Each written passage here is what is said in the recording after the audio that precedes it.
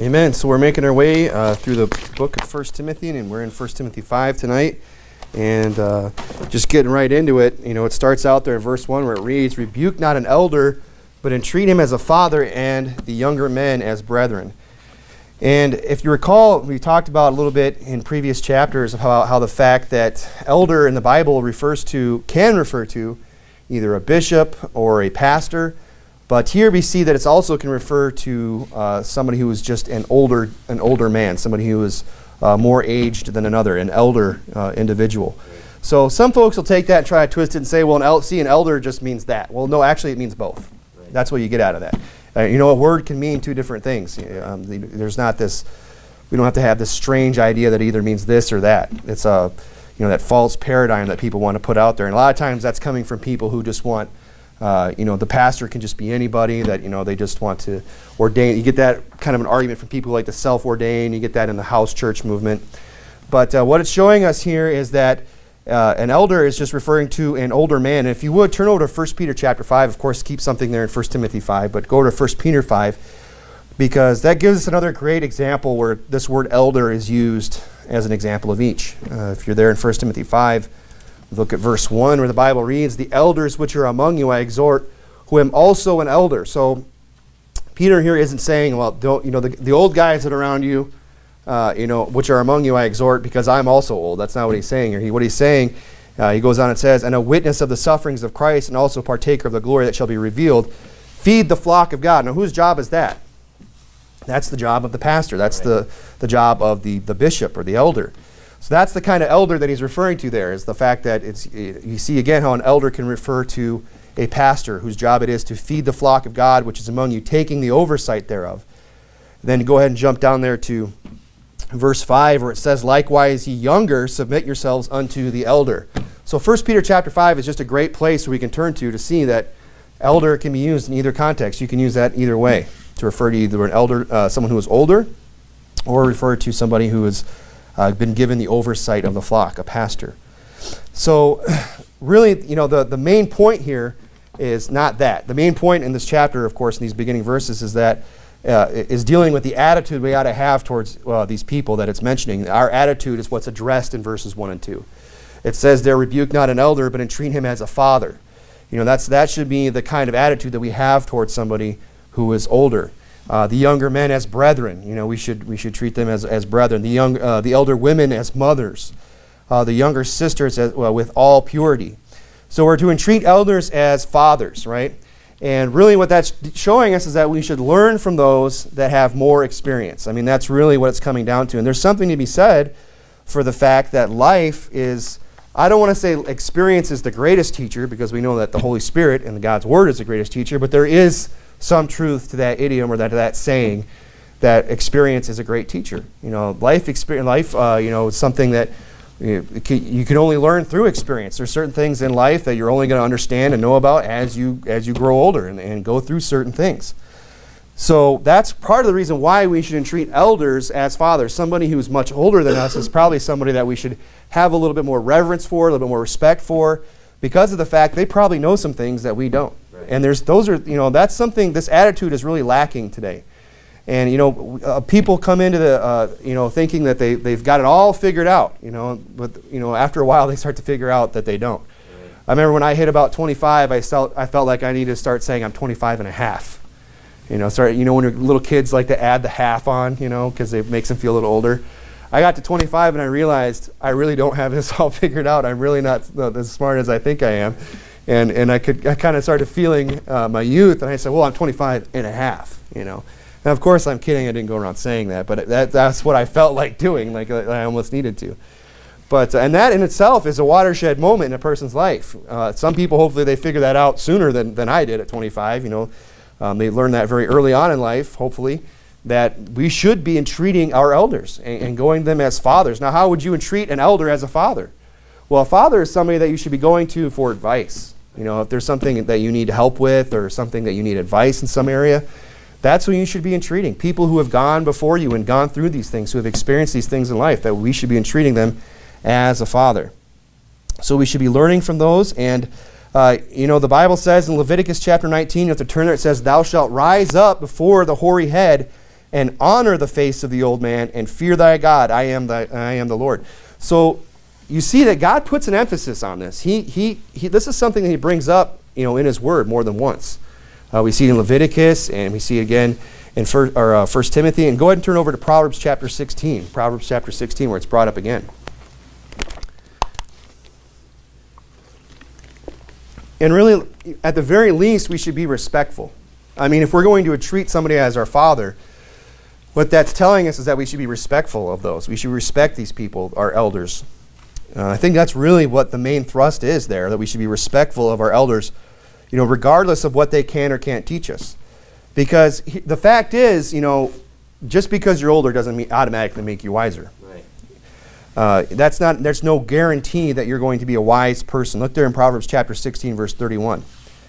It says there in Proverbs 16, verse 31, the hoary head is a crown of glory, if, there's an if attached here, it be found in the way of righteousness. Right.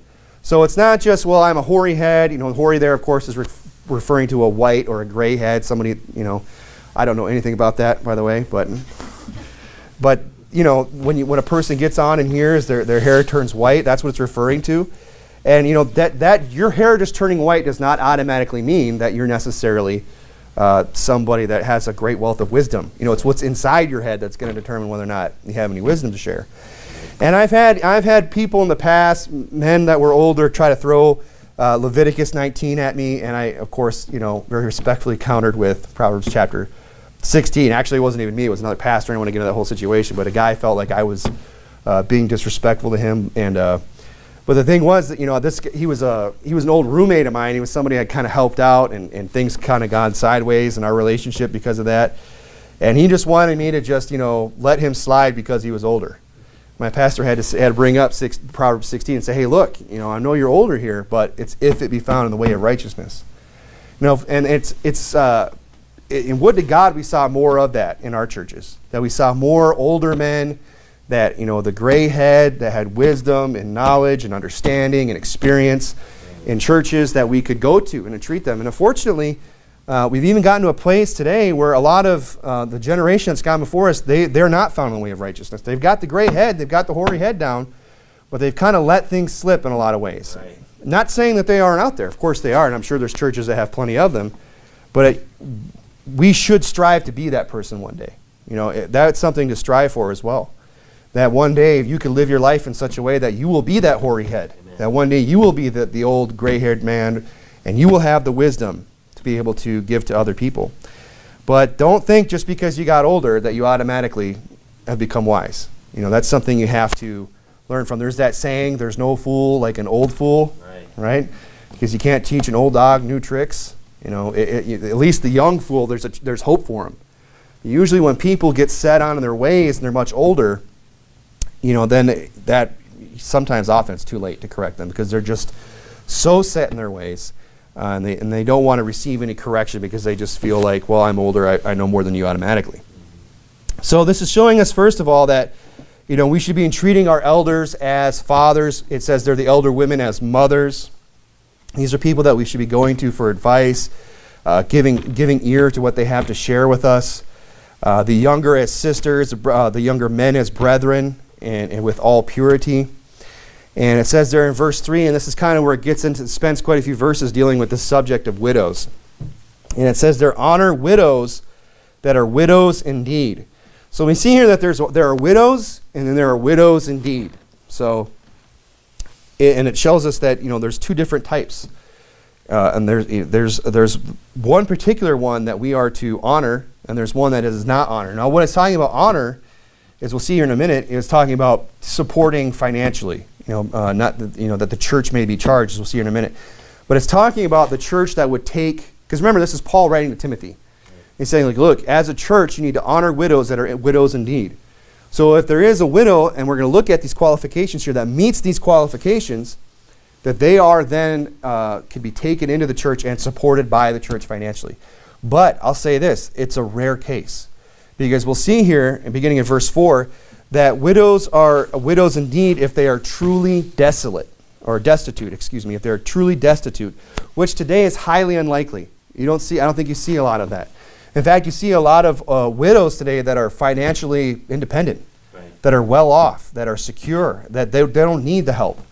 So today this is probably a lot less likely, but back then when they didn't have things like Social Security and not everybody, people were, living off of what they grew out of the ground or whatever, things weren't as financially secure, this would have made a lot more sense. It still makes sense today, and probably in some parts of the world this would probably be much more applicable, but here in the United States, maybe not so much. But we'll see here that it's widows that are widows indeed are those that are truly desolate, those that really do not have an immediate support network, somebody else to fall on, somebody else to help them out. And we'll see here also in verse 4 that this support network that they are to rely upon extends beyond just their immediate family. Look there in verse 4, it says, but if any widow have children or nephews, okay? So he's saying, look, it's fine to take her in if she's a widow indeed, but if she has children or nephews, it says there, let them first learn to show piety at home and to requite their parents, for that is good and acceptable before God. So we see that before a widow can be taken in the church, we have to ask ourselves, does she have children? And are those children, it is their responsibility for them to support their parents in their old age before the church takes them in. And it says there that they are to learn to show piety at home first. Now who is it that's supposed to learn to show piety at home? The widow? No, the children. It says let them learn to show first to show piety at home. It's the children of that widow that need to show piety, to show religious obligations that they're under, to fulfill those religious obligations and to, as the scripture commands them, and to support their widowed mother. And it even extends beyond that. You'll say, well, I don't have any kids. Well, do you have any nephews? Now today this would be a very foreign concept to us. I can't imagine, even for myself, it's kind of hard to think my aunt calling me on the phone and saying, hey, I'm in a pinch here, I need your help. But you know what? I mean, that's what it's telling us, So that we see that God, in God's view of things, that extends even beyond just your immediate family, even into your extended family.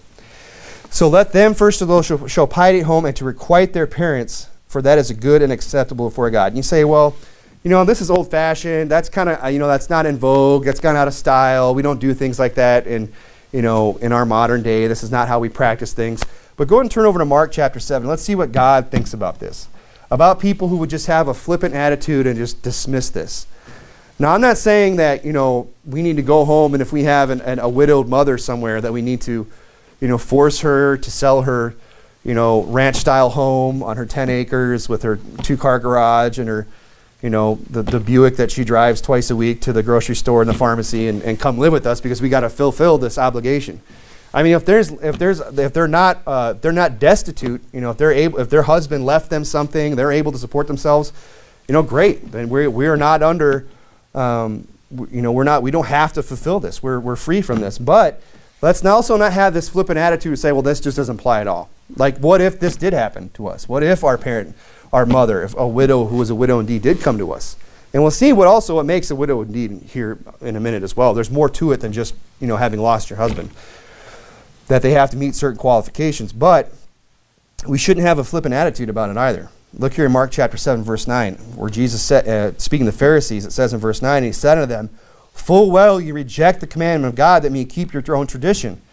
So he's accusing these guys of something pretty serious, right? When they're rejecting the commandment of God in place of their own tradition so that they can do things the way that they want to do things. That's what he's calling them on the carpet over. Verse 10, he says, for Moses said, honor thy father and thy mother, and whoso curseth father or mother, let him die the death. But ye say, so what's he's quoting, Deuteronomy 20, where he's talking about, the fifth commandment, to honor thy father and thy mother, that it may be well with thee, and that thy days may be long upon the earth. It is the first commandment with promise, as it says this, that God will honor those that honor their parents. But he's saying, you guys are discounting this, one of the 10 commandments.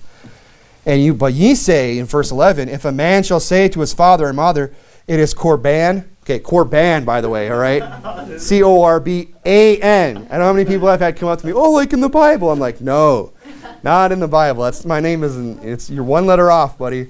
No, and by the way, don't dodge that bullet. Thanks, Mom. But, don't name your kid Korban, by the way. It's not a good thing. Corbin's great. It's taken. We've already got a couple, but, I've had people come and say, like in the Bible. I'm like, no. But if he shall say to his father or mother, it is korban, that is to say, a gift by whatsoever thou mightest be profited by me, he shall be free. So what's he talking about here? He's talking about somebody who, instead of honoring their parents, as Moses commanded, going and saying, oh no, instead of you giving me an inheritance, it's a gift. You not requiring this of me, it's as if they're giving their child a gift. They're saying, no, my parents are allowing me to go free in this. They're, if that makes sense. They're saying, it is a gift whatsoever thou might be profited by me. Instead of me fulfilling this obligation that I'm under according to God's commandment, rather we're just going to say that you're just letting me go on this matter. And it says there in verse 12, and ye suffer him no more to do aught for his father or his mother, making the word of God of none effect, but through your tradition which ye have delivered. And many such like things do ye. Now look, that right there's a whole other sermon about the fact that we shouldn't be, it's okay to have traditions as long as they are not making the word of God of none effect, and we're not teaching them as the commandments of God. But what was going on here is that they were excusing themselves and others from their God-given duties. Right? This is a God-given duty to honor your parents, to honor thy father, to honor thy mother, to show piety at home, and to requite your parents is a commandment of God. It's something that is commanded by God. And they're here excusing themselves, saying, oh, it is korban, it is a gift. We're free in this matter. And, you even have parents today that, they excuse their children from this duty. Now, again, I'll say, if they don't have no need of it, then sure, I guess that makes sense, This is here for a practical reason, so that God's people would be taken care of in their old age. This is God's retirement plan, right? So if a parent has no need of that, then of course that makes sense. If they're already set up financially, they're taken care of, if they, understanding that the help is there if it's needed, then that's one thing. But today, now you even have parents who say, and I've heard them say, well, I don't want to be a burden to my children in my old age, so just stick me in a nursing home. I'm sorry, but I don't agree with that. Right. To me, personally, I think that's wrong. I think a parent in their old age, and especially if it's a widow that meets these qualifications, and this goes for parents in general. If they get it, we should honor our mother and our father and our mother. It's both of them.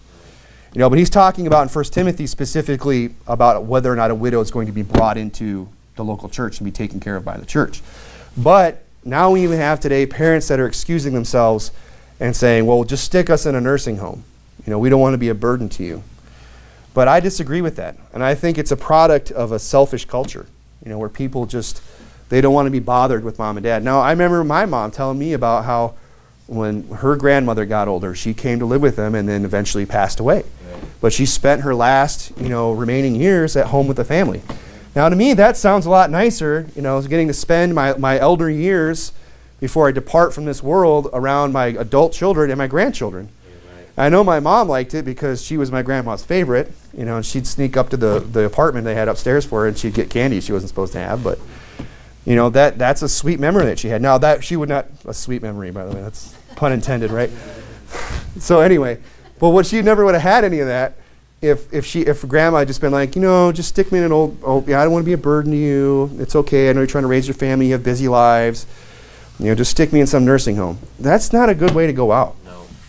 And I understand this can be a touchy subject with people because this is a situation a lot of people are in, but it's not one that I want for myself. I wish the kids were here tonight so I could, charge them with this. I do not want to be stuck in a nursing home as an old man. And that's why, I endeavor to live my life so that when I am older, I'm worthy of my children honoring me in that way and to take care of me as they ought to. Because when we see here in 1 Timothy 3, and this, there is a clause here, I believe. There is a clause to where, a parent is not automatically entitled to this. Look there again in 1 Timothy 3, where it says, where was I there? Verse 4. 5:4. Yes, verse 4. And it says, but if any widow have children or nephews, let them first to show piety at home and to requite their parents. Now it says requite. And that's, I believe, where you find a clause here, because that word requite, that literally means to make an appropriate return. That's to return the favor.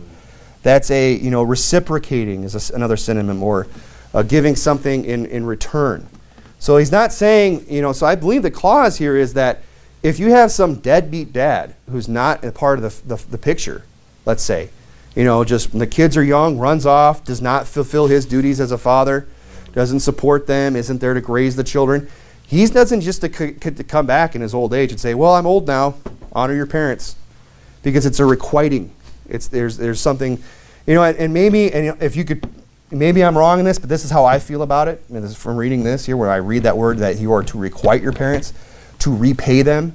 To me, that makes more sense than just, some deadbeat gets to come back years later, right. And just say, okay, well, now it's time for you to take me in your home and support me in my old age after I've gone off and lived a life of sin. So I do believe there is a clause there. Now, not everyone might agree with me on that, but that's how I read it there. So I believe that if our parents have fulfilled their duties towards us as children, if they've taken the time, especially your mother, who went through, childbirth and labor and carrying you and then caring for you, and the dad supporting all that and paying for that, housing you, sheltering you, teaching you, instructing you, feeding you for all those years and making you into a productive, healthy individual, then, it's not too much to ask for you to spend a few, maybe a decade or whatever when they're older and they need help, right, to repay and to requite your parents. And the thing is, God demands it, and God honors it as well. And God promises you that if you do that, you yourself will have a long life, that you yourself will be blessed with long days. So we do see that our parents, I believe, are obligated to fulfill their role, but children are also obligated to fulfill their role. So go on there in verse 5, and now it gives some of the qualifications about widows as well. Remember, it's widows that are widows indeed. A widow who is truly desolate, who does not have the support network of children or nephews. And not only that, but she also has to have lived in her life in a certain manner.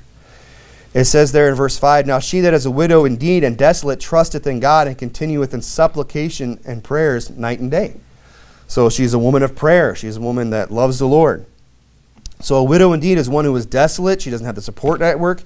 And she also has to have this appropriate attitude and have lived her life in a certain way. It says there in verse 6, but she that liveth in pleasure is dead while she liveth, and these things give in charge that they may be blameless. It goes on, it says, but if any provide not for his own, especially for those of his own house, he hath denied the faith and is worse than an infidel. Now we'll get into the qualifications here for the widow, but verse 8 is an important verse to not just blow by. It says there that if a person does not support, if he does not provide for his own, especially for those of his own house. Now I believe that's referring to his children, his parents. Even in this instance, we see even a godly aunt who would need the help of a nephew. If he does not do that, if he does not provide for himself, for his own, especially for those of his own house, he hath denied the faith. Now that's a heavy charge. So, you can have everything else going for you. You're reading the Bible, you're going to church, you're living for the Lord. But if you miss this, you've denied all that. The Bible's saying you've denied the faith. And not only that, you're worse than an infidel, the unfaithful, right? So that's a real heavy charge. So this is something we really ought to pay attention to and have down. God takes this seriously. And it says there in verse 9, let not a widow be taken into the number, talking about being brought into the congregation, those that are cared for by the church, under 60 years old. Now, of course, the score is 20 years, so 60 is 60 years old. So one of the qualifications for a widow is that she has to be destitute, truly destitute. No children that can support her, no nephews that can support her. And not only that, she has to be at least 60 years old, having been the wife of one man. So now you can see how it's not just every old lady who lost her husband gets to just come into the church and say, well, I'm a widow. And has that happened? Yeah. There's been ladies that just say, well, I'm a widow and the church has to support me. Okay, well, let's turn to that passage and let's read that. Yeah, right. And let's go down this list. The husband of one wife. Well, sorry. Right. That's probably why, maybe it has something to do with why you're in the position that you're in. Right. Because you were switching up husbands. Yep. And you didn't give a guy a chance long enough to like you well enough to take care of you in your old age. I don't know. But, it just goes to show us that, God doesn't just forget everything, that he holds us accountable for our actions, even into our old age. Right. So he says there, let not a woman taken the number of 60 years old, having been the wife of one man. Okay, goes on, comma, right? Verse 10, well reported of for good works. I mean, they have to be able to, we're not just going to say, okay, well, she's got these down, that's it. Now it's time to go around and ask folks, well, what does she do? What does she do with her spare time? Has she been a help to anybody? Has she been a blessing to anybody? Or is she just a pain in the neck and a burden? Well reported of for good works, if she have brought up children. Right there. So, I mean, she has to have brought up children. You say, well, if she's brought up children, obviously, then they have to be fulfilling their role. Well, maybe they're not. Maybe she really is destitute because they're not doing what they're supposed to do. Or maybe they've died. Okay? If she have lodged strangers, going back to the idea of being hospitable, right? So this is somebody that would have to take folks. Now, this doesn't mean weird people. It means people that are foreigners, people that are passing through. And again, we talked a little bit about this. This would have been a bigger deal back then than it is today, because back then there wasn't a Motel 8 around every corner. If you're traveling somewhere and you needed to get out of the street, you'd have to find somebody to take you in. And a widow, a good work that she would have done would have been to lodge strangers, to bring them into her house. And it goes on, if she have washed the saints' feet. Now that was a custom back then, because when you're walking around back then, if you had these open-toed shoes and things like that, your feet get dirty. It was a custom to go into somebody's house. One of the things they would do is to wash your feet. They'd have a basin of water and clean your feet. So that was something, that's just speaking the fact whether or not she's been hospitable in opening her home and providing for others as she's able. If she have relieved the afflicted, if she have diligently followed every good work.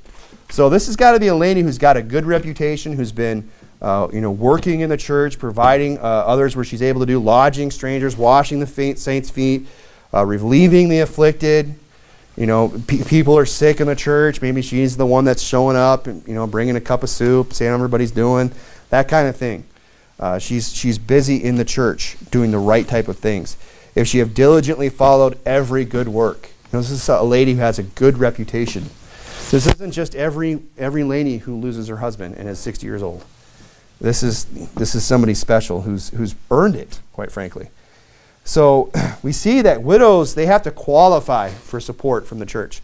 Now, do we see this often today? No, we don't. In fact, I've never known of a church, and maybe it happens. I don't know. Maybe I just don't know about it. But as far as I know, I don't know that Faithful Word supports any widows. Any of the churches I've ever been in never support any widows, because quite frankly, you just don't see the need of it as much today, I don't think. But is it there? Is it something that's in the Word of God? Yeah. So is it worth understanding? Because what if this might be something that comes up in the future of a church? We need to understand these things. And these qualifications that we see here, quite frankly, they make this type of a widow a rarity, especially today. This is a very special person who's been faithful for a very long time to the Lord. And it says there in verse 11, but the younger widows refuse. So if they're not 60 years old, doesn't matter, even if she meets all these other qualifications, if she hasn't met that one, refuse her. Why? For when they have begun to wax wanton against Christ, they will marry.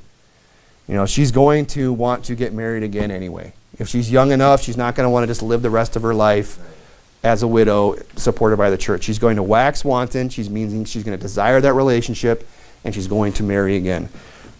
God already knows that's what God wants for her. God would rather have her do that, to go out and marry another man, to be another man's wife, and to raise children. It says there, they will marry, when they begin to wax wanton, they will marry, verse 12, having damnation because they have cast off their first faith. So this is probably referring to even some that would go so far as to marry an unbeliever, that they're so desperate to be with a man, to be a man's wife, that they'll even go so far as to maybe even marry an unbeliever. Now it says they're having damnation. That's not talking about the fact she's going to lose her salvation. It's talking about God's going to judge that. That God is going to condemn that. She's going to have condemnation, damnation. These are all synonymous words. Because they have cast off their first faith. She's cast off, like the first love. She's not, she's putting that individual, that carnal desire above God. And it says there in verse 13, and withal they learn to be idle. Right? Wandering about from house to house, and not only idle, but tattlers also, and busybodies, speaking things which they ought not. So that's the danger there. That's why they're to be refused, is because that they'll learn to be idle. This is a real warning, and this is something that You know, all ladies need to pay attention to. We should be very careful, because we're living in a time where this is even possible for it is possible for a married mother with children to even fall into these same sins because of social media today.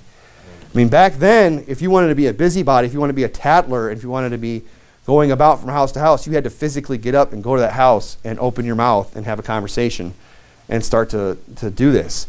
Nowadays, all you got to do is pull out your phone, and you can contact way more other people. You can get on one of these groups and just, oh, did you hear about so-and-so? You can direct message, you can, you know, text message, you can do email, you can reach out to a lot of people, you can start your blog. And I'm not saying all those things are bad, it's what you're using them for, right? Facebook especially. You know, if you get out there, you know, you can be a tattler, you can be a busybody. You know, the kids are walking around with, you know, butter knives in their hair with jelly on them, full diapers, scribbling on the wall, and mom's on the couch just, the laundry's piling up, dad's coming home, having to cook Hungry Man or whatever it is, you know, put one of those pot pies in the oven that I love so much, right? And the banquets, you know, the banquet pot pie. Oh yeah, we got some Midwesterners out here. Okay, good.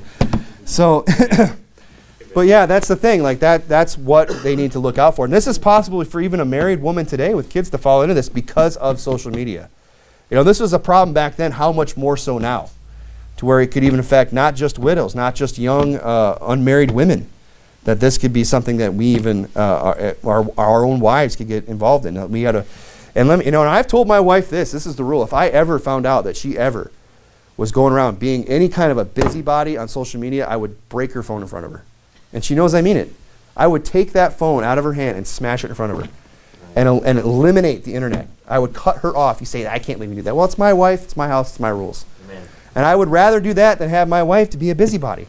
Now, praise God, I don't think that's ever going to be a problem, you know. But I've known people in the past, they should have had that same rule. And would to God they had that same attitude toward their wife. They would have spared themselves some heartache. And so this is a problem that can be, it's out there.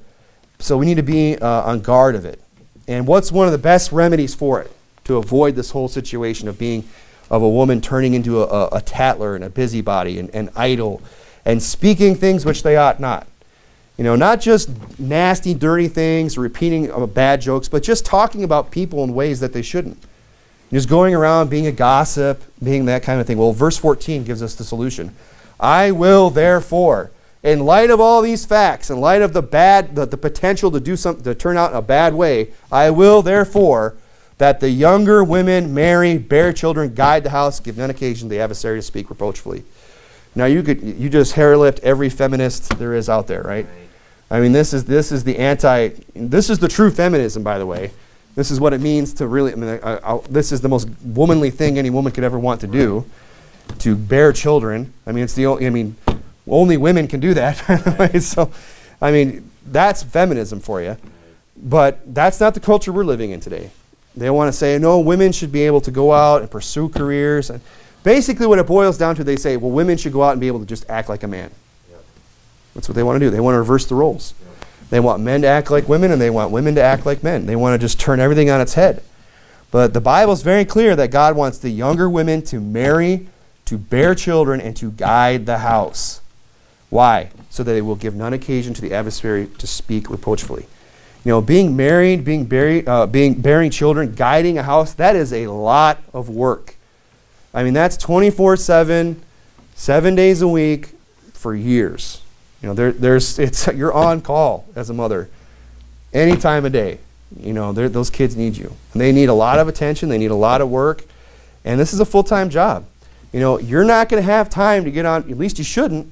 You know, and I guarantee you, as a wife and mother of children, if you're getting on social media a lot, I'm not saying my wife gets on it, it's like a treat to her. It's like her downtime, right? The kids are in bed, she gets to catch up on Facebook or something, and she'll say, oh, did you hear about, I'm like, yeah, I heard about that days ago, all right? Well, why didn't you tell me? It's like, oh, I knew I didn't want to spoil it for you, you know, the spoiler, right?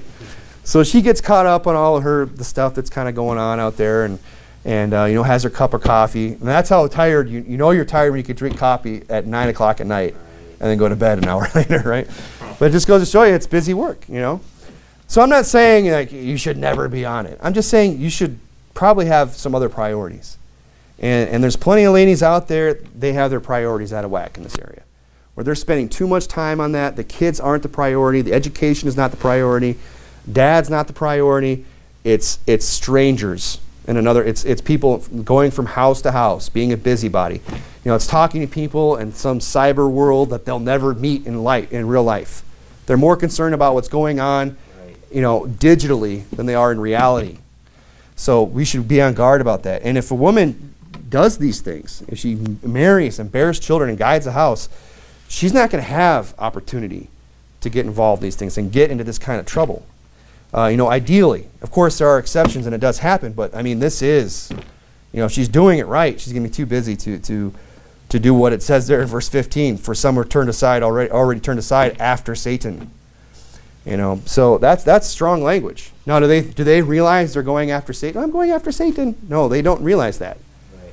You know, no person in their right mind is going to say, well, I'm going to go follow Satan. That's not how he works. He's very subtle. So, you know, this whole thing about being idle, about being a busybody, tattling, being a talebearer, speaking things that the Bible calls that going after Satan, being a false accuser, right? These are things that the Bible says are like going after Satan. And if the solution here, the remedy, is to marry the younger woman, marry, bear children, and guide the house. So here, and this is great advice. I mean, for people who are wondering what God's will is. You know, I think especially when we're younger, we all go through that. Well, what's God's will for my life? And especially in a lot of churches, you'll get this whole, they want to get real mystical about it. And they want to tell you, they have whole sermons. I remember when I went through this phase, you know, my late teens, early 20s, about trying to find God's will for my life. You know, and really, I know this is addressing the women, but really it's two birds with one stone. You want to know what God's will for your life is? It's to get married and to bear children. Now, it takes two to tango, so if the young woman has to get married, that means there has to be a young man out there. Right. So that's the same. It's the same for the young man as it is for the young woman. God's will for your life is to get married. Right. And I think the sooner the people get married, the better. Amen. It keeps us out of trouble. Now, I think we should definitely be very careful about who it is we're going to marry, but this is God's will for our lives. It says there in verse 16, if any man or woman that believeth have widows, let them relieve them, and let not the church be charged. So Paul is being very careful here to not say to make it clear that yes, the church is there to support widows, that we should take care of those that need it, but let's not just turn it into this, you know, this charity where it's just everybody that walks to the door with the sob story all of a sudden is entitled to money. Right. And people have this attitude towards church, and it happens all the time. You know, down at the church building once a week, someone will be knocking on one of those doors. I mean, I've seen it. And you could tell they're looking in through the little glass in the door, like, is anybody in there? Well, it's not Sunday at 10:30. I mean, I don't know why you think we're here, you know. But we're there working, you know, like anywhere else. The doors are locked for a reason. But we go over there, we not open the door. Can I help you? Hey, yeah, I was just wondering, you know, if you guys help people out with, you know, bus fare. And, you know, they always have some story. You know, about how their car broke down and they were getting a money order, but their sister back in Oklahoma or wherever, you know, isn't going to have the money till Monday. I mean, they'll have some elaborate stories and they'll really try to sell you. But what they don't read Baptist Church, they read ATM. Right. That's what they read. They read just, you know, money tree. Right. And people have this mistaken notion that the church is just there to just hand out money to people that need it. Well, one, it's illegal. You can't just give money away as a church that's not being taxed. You know, now the salaries of the employees are taxed. That's why I hate this stupid argument about how you see these dumb atheists and things like that. Oh, well, you should take away their tax-free status. Well, no one's profiting from it, first of all, right. And the people that are making a living from it are paying taxes, right. The same taxes you're paying. You know, but that's a whole other sermon. The point I'm trying to make here is that Paul is being very careful to say, let's not be uncharitable, but let's make sure we're helping people who really need it, and not just everybody who feels like they're owed something by the church. And people come into churches with this attitude. And I've seen it firsthand where people say, well, you know, I think we should just be we should all have things of one accord, and we should all be just splitting up the offering amongst ourselves and supplying one another's needs. That's crazy. Where do you get that? You know, it's nuts. here's the thing. We should seek to unburden the church. That should be our motivation. To bear the church's burdens, not to be a burden to it. We should be trying to help. We should be bearing one another's burdens. Amen. We should be helping one another out. Now, it's great to come to church to look for help, but maybe you should be trying to find it in the pew by getting to know somebody, developing a relationship, having a friend, somebody that you could entreat as a brother, somebody you could entreat as a father that you could go to in a time of help, in a time of need, rather than just coming to church leadership with your hand out in a sob story. And Paul, again, being very careful to say, let's not just write everybody off, but hey, in the case of a widow, there are some very specific qualifications.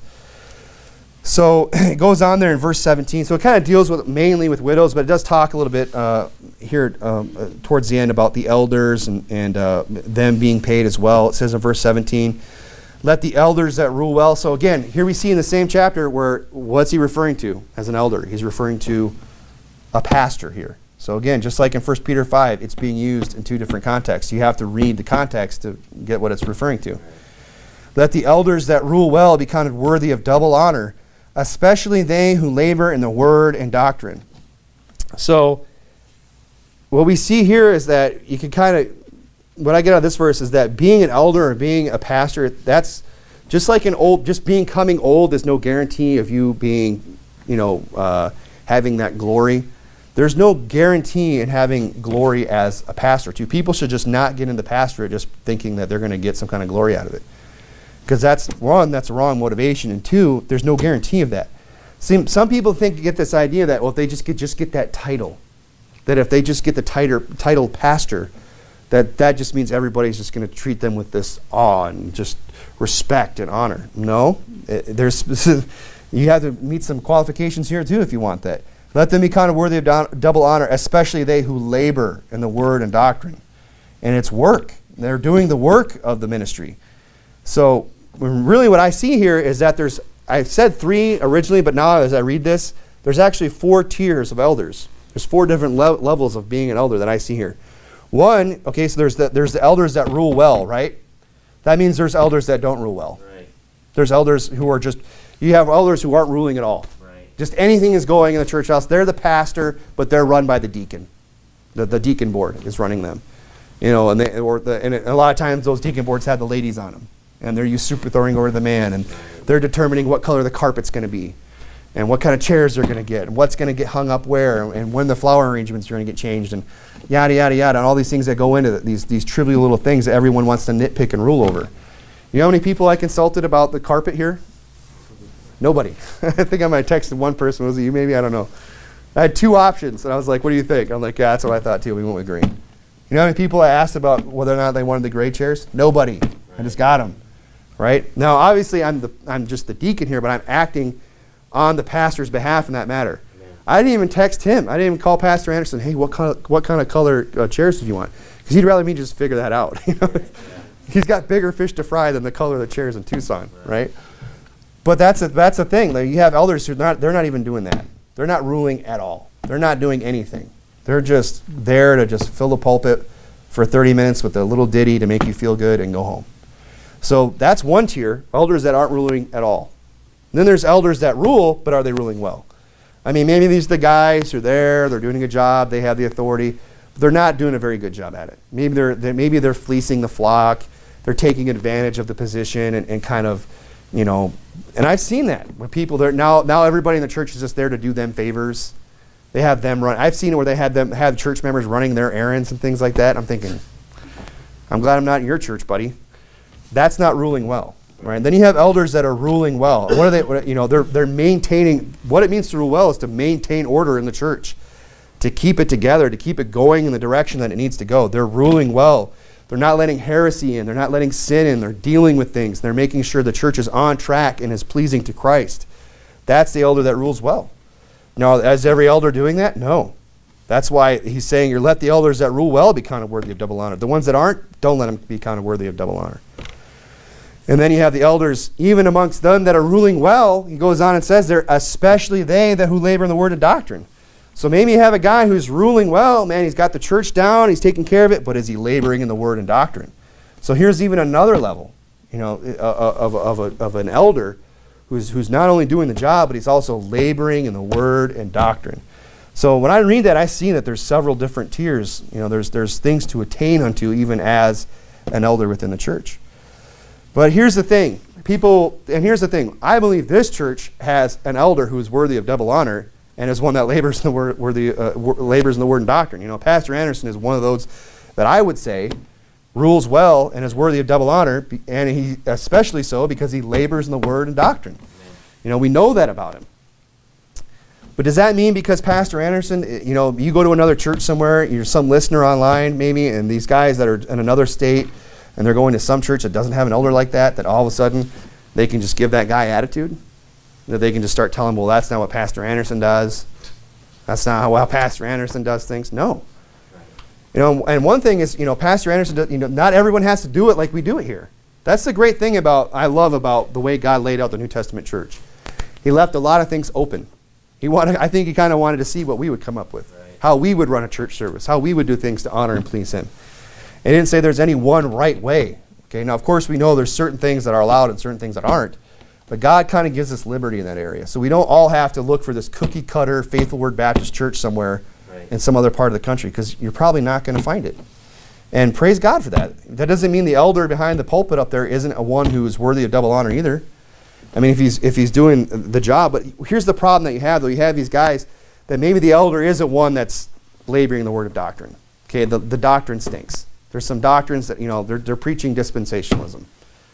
You know, as long as they're not preaching, you know, some damnable heresy, get over it and go to church. That's my advice to people like that. And people are always emailing and calling a church and saying, I can't find a church like you in our area. Well, you know, and first things comes to mind is like, have you even tried? Can you find a church to go to? Right. I mean, the Bible says, you know, we should not forsake the assembling of ourselves together as the manner of some is. It didn't say that we should not forsake the assembling together of Faithful Word Baptist Church. You don't have to go to this church or find a church just like this church to be right with God. You can still go to a church where there's an elder that rules, and you should be thankful for that. That you should at least have that. That if you go to a church where there's a guy that's at least ruling, that is at least using saying, no, we use the King James Bible here, and even if he proceeds to get up and teach a pre-tribulation rapture, get over it and go to church. That's my advice to these people. At least he's ruling. At least he's got something down. At least he's got something right. And that's just a good principle in life in general, that people need to stop thinking about all the things they don't have and be grateful for the things that they do have. And if you at least have an elder that's ruling well or ruling at all, you should be grateful for that, especially this day and age. There's places in the world where you can't find any Baptist church. It's just not there. I mean, Europe, the Middle East, I mean, I'm probably forgetting a lot of other places. But there's parts of the world where you can't find an elder that's ruling at all. So, and then you have people in a country like ours where there's a Baptist church on every other corner. In every podunk holler, there's a Baptist church practically. But it's not up to their standard. Well, I'm glad you have such a high standard. But unless you're willing to move to a church that upholds that standard, people need to learn to just shut up and go to church and sit down and be the blessing that they can in that church. And encourage that man of God. You know, encourage a guy behind the pulpit. Maybe he's ruling. Maybe you can encourage him to rule well. And I'm not saying get up after the service and tell him what he needs to preach, but just show up with a smile on your face and do some soul winning and praise God and just be a blessing in that church. So what is the honor here that it's referring to, those that are worthy of double honor? Now, I believe obviously it's definitely referring to the fact that they should be respected, that they should be respected even more so, if the better of an elder that they are, which is something that people really need to work on as well. I've found it's amazing to me how many people have come through the doors of even Faithful Word Baptist Church and just copped an attitude and gone off, and then the next thing you know, they're online running their mouths and just saying the most wicked, blasphemous things, just mean, spirited, untrue things about Pastor Anderson. Then they just go on the attack against their pastor. You know, the guys that leave Pastor Jimenez's church, you know, get kicked out. Next thing you know, they're online. They have whole channels just dedicated to attacking a man of God. You know, that's not counting them worthy of double honor at all. That's not even a quarter honor. That's zero honor. You're in the negative at that point. And that's a whole nother sermon there. But obviously it's referring to that we should be giving these people respect. That even if we disagree with them on some things, they're still worthy of us treating them well and properly and respecting them. But it's also referring to the fact that they should be paid. And this is not something I want to spend a lot of time on, because there's going to be a sermon about this in the future that I have planned, but it's here, so we have to talk about it. It says in verse 18, for the scripture saith, so it's in the context of honoring the elder, right? Verse 18, for the scripture saith, thou shalt not muzzle the ox that treadeth out the corn, and the laborer is worthy of his reward. Now turn over to 1 Corinthians 9. What he's talking about here is the fact that the pastorate is a paid position. And people will argue with that, and they get upset at that, and every single time, you know why people get upset at that? Because they don't want to go to church. People who don't want to go to church, what they want to do is they want to find an excuse to excuse themselves for church. Right. Because they know the Bible says you should be in church. Yep. But now for them to be out of church and in their mind to be right with God, they have to find an excuse of why they can't go to that church. And if you could say, well, pastors shouldn't be paid, you've probably just gotten rid of practically every church there is. Because this isn't a complicated, this is a very surface doctrine, and most people get it, and that's why most pastors are paid. Now are there pastors out there that choose not to be paid? Yeah. I had a pastor who worked full-time for a living, at a very hard job. And it wasn't because, because the church, I don't think, could support him. It wasn't that big. But also part of it was that he didn't want to even go on staff. Some pastors choose not to, and that's fine. I think they can get more done. I think if it's possible for a pastor to go full-time for the church and to be supported by the church, he should. Because then he can labor in the word and doctrine as he ought to. He won't neglect the word of God as much. Not that he's not doing that, but he can even more so be given to it as he ought to be, and feed the flock even better. But the pastorate is a paid position there. Look there in 1 Corinthians chapter 9, verse 13. Do you not know that they which minister about holy things live of the things of the temple? I mean, Paul, it's a question. He's like, don't you get it? I love it when Paul asks questions. A lot of times he's doing it very sarcastically. And they which wait at the altar are partakers of the altar. And he's, don't you understand how the Levitical priesthood, the Levites, the priests of the altar, they lived of the altar. That was how they sustained themselves, was the offerings that were brought. Verse 14, even so, in like manner, in the same way, just like then, hath the Lord ordained that they which preach the gospel should live of the gospel. Now he's referring to himself specifically that, because that's what he did. He went out and preached the gospel, and he had that power to receive of the church. But it's also talking about the fact that the pastor is a paid position. Again, I don't want to go real deep into it, one, for the sake of time, and two, because that's an upcoming sermon that I'd like to preach in the future. But it's really clear there in verse 18 of 1 Timothy 3. I mean, just look at the language there. Thou shalt not muzzle the ox that treadeth out the corn. Is it because you don't like the sound, because the ox talks too much?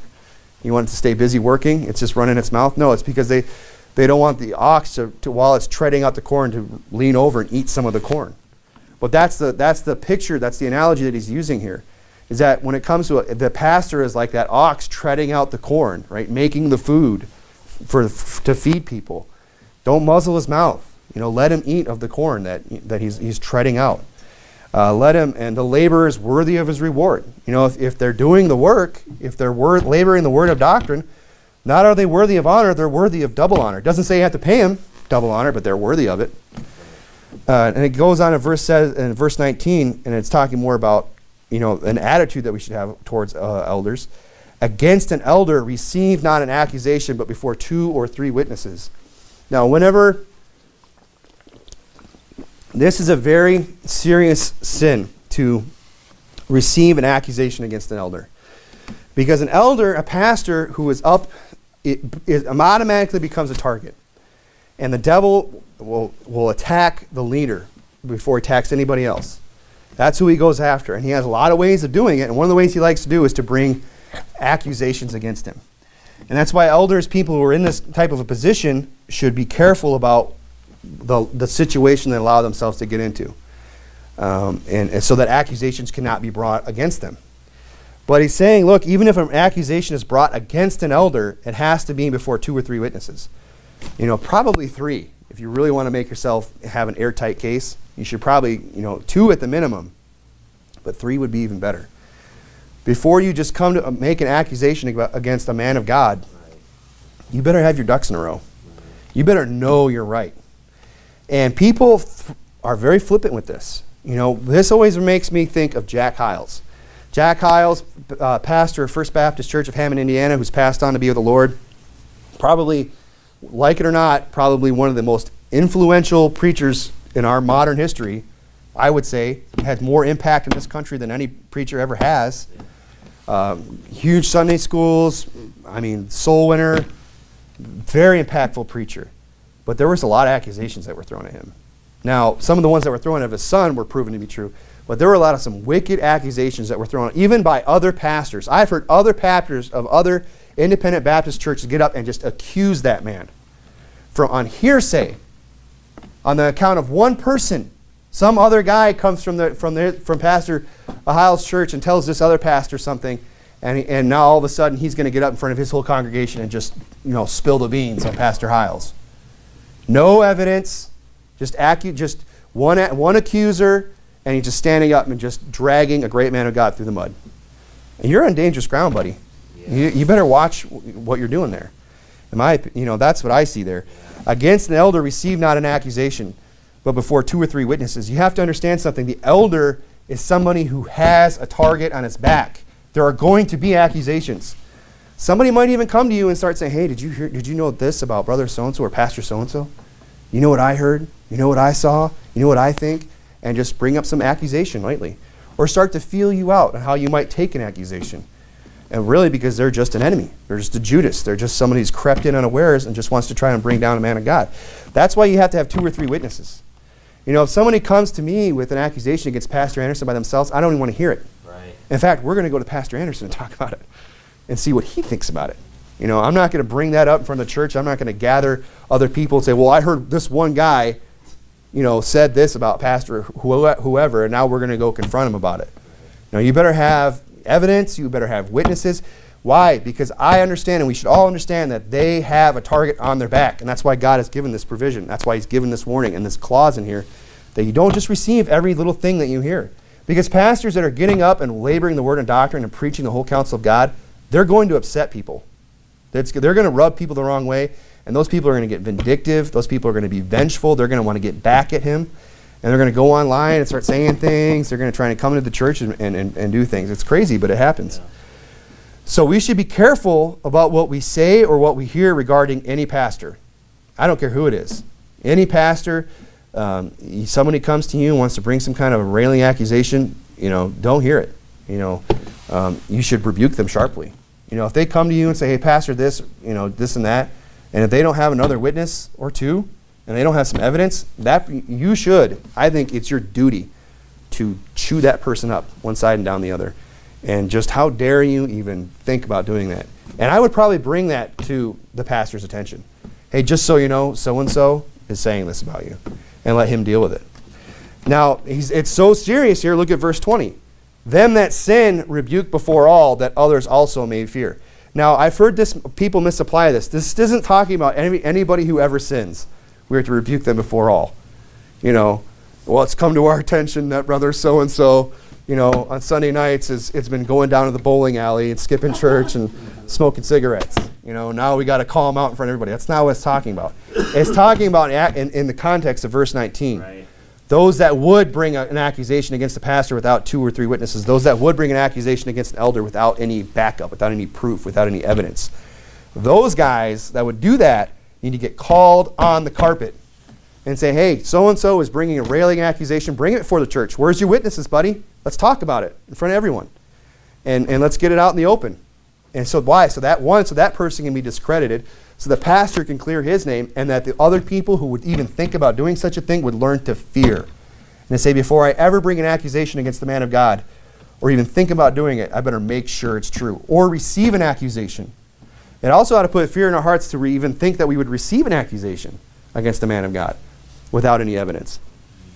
But it's specifically referring to that sin, not just calling out everybody's, you know, sins before the whole church. And now verse 21, because here's the thing, we all sinned, right? You know, I mean, we could get up, that's every church service, the entire service, we could probably get up here and just, you know, if we were all confessing our faults, and now we got to rebuke everybody's sin, you know, week in and week out, we'd be busy. We would never even get to the Word of God, right? Because we're a bunch of sinners. Now, verse 21, it says, I charge thee before God and Lord Jesus Christ, and the elect angels, that thou observe these things without preferring one before another, doing nothing by partiality. So what is he saying here? You need to hold everybody to the same, accountable to the same degree. You know, if the pastor's best buddy is the one that brings an accusation, he needs to rebuke him just like he would anybody else. If it's your own, you know, if it's some dear lady in the church that you've known for a long time and all of a sudden she wants to, you know, the church to support her, well, you can't prefer her above one before another. You know, you got two widows in the church. This one's been, she didn't bring you cookies and brownies and everything else, but this one does. You know, you can't prefer that one. Oh, she makes sweets, but she doesn't meet any of the qualifications. This one, you know, gives me an ugly, the evil eye every now and then, but she meets all the qualifications. You know, you have to let these things, the Word of God, be how you determine what to do within the church. You can't prefer one another before the other. So you have to hold everybody accountable to the same degree. You can't cut your buddy slack. You know, if he's being, needs to be dealt with in this way. He goes in verse 22. It says, "Lay hands suddenly on no man, neither be partaker of other men's sins. Keep thyself pure." Now, that's not talking about, laying hands on another guy, getting into it. We already know that the pastor is not to be a striker. He's not to be a brawler. But what he's talking about is not being quick to ordain others. That's what he's talking about. The laying on of the hands of the presbytery, which is what we saw in verse 4, right? Or chapter 4, verse 14. "Neglect not the gift that is in thee, which was given thee by prophecy, and the laying on of the hands of the presbytery." And the doctrine of laying on of hands, and it's a doctrine that we see in the Bible. That's how a person is to be ordained in the ministry. That's what he's talking about. Don't prefer somebody above another and say, well, I know he doesn't meet all the qualifications, but I really like him. He's my buddy, so I'm just going to lay hands on him. Or don't do it quickly. It's not just somebody just came around. It's not something that you don't have these drive-through ordinations where it's just yeah, we've known him for a few months and let's go send him to start a church. You have to get to know people and watch them go through things before and they have to meet those qualifications that we talked about as well before you'll do that. So, it's not lay hands suddenly on no man. Don't overlook the qualifications. Don't say, well, we're going to let this one slide. There's some crickets that snuck in earlier, but not letting the qualifications slide. Well, I know it says he should have, he should rule his children well, and he's only got the one kid, but we're just going to let that slide. No, you shouldn't show partiality.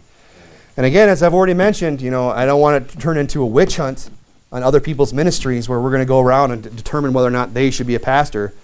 The only pastor that you have to worry about is your own. We don't have to go around trying to check everybody else's qualifications out. But don't overlook them when you're going to go and ordain somebody, and don't turn a blind eye to sin. It says there, lay hands suddenly on no man, neither be partaker of other men's sins. So don't turn a blind eye to sin either. And look there in verse 23 where it says, drink no longer water, but use a little wine for thy stomach's sake and thine oft infirmities. Some men's sins are open beforehand, going before to judgment, and some men they follow after. Likewise also the good works of some are manifest beforehand, and they that are otherwise cannot be hid. So I really think those last two verses there about where he's talking about how some men's sins are open beforehand, that we see them going before the judgment, and that some men's good works are open beforehand, going before judgment, that we could see them before they come to light, is that it kind of ties in with what we've been talking about with elders and widows. These are things and qualifications that you can see in a person's life. You don't have to wonder about whether or not a widow is all these things that she's supposed to be. We don't have to worry about whether or not an elder is what kind of an elder he is. It should be open beforehand. He's saying, look, some men's sins are open beforehand. If they're not meeting these qualifications, if they're coming up short in this area, it's open beforehand. We should be able to say it. Now, some people, you don't. Some men they follow after. But I don't think what he's showing us is that in this case, what we see is that when it comes to widows and pastors, it's open beforehand. You know what you're getting. You know what you're dealing with. It's very open. And then in the same way, the good works are too. You can go to that same widow and say, oh, let's go down the list here. Oh, her good works are open beforehand. She does meet these qualifications. We don't have to wonder about these things. And so I just think that's he's just kind of summarizing in the end there, saying, like, look, this isn't a mystery. You don't have to worry about whether or not you're getting it right with people, because it's obvious. You know, it's obvious whether or not they're meeting the qualifications, what kind of an elder they are, whether or not they're a widow that meets the qualifications, or whether or not they are, whether they are or they aren't. But so that's a lot of practical stuff in that chapter, about how we should be going about taking care of widows within the church, and really some real good application is how we ought to be with one another. We ought to be treating our elders as fathers, the younger men as brethren, the youngers as sisters. It sounds like we should be treating one another like a family, because really that's what we are. We all have the same Heavenly Father, and we are all a spiritual family, and we should treat each other as such. So let's go ahead and pray.